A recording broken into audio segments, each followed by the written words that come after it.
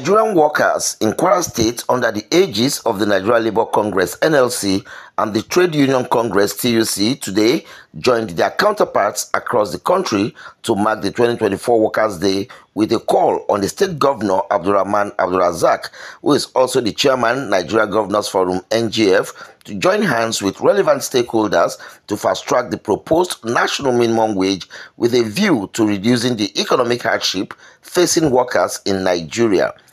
The state chairman of the NLC, Muritala Olayinka, and his TUC caretaker committee chairman, Oluwafemi Samson, who decried the skyrocketed prices of goods, especially the premium motor spirit (PMS), made a call at the Kwara State Stadium complex in Ilorin, the state capital, with an appeal to the state governor to continue to make urgent interventions by providing palliatives to the citizens of the state. We want to use this forum to appeal once again to Your Excellency to set an example as a chairman of Nigeria Governor Forum by implementing the federal government minimum wage when it is passed into law. The government should continue to make an intervention movement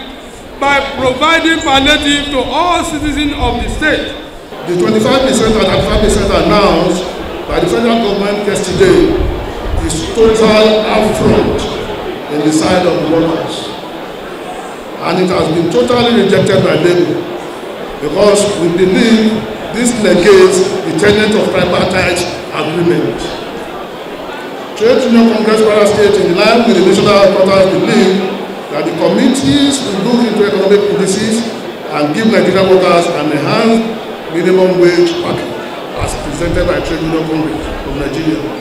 We will continue to review our responses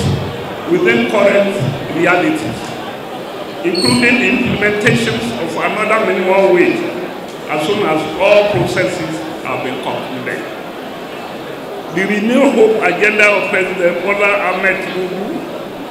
GCFR, which we strongly support, embodies result-oriented policies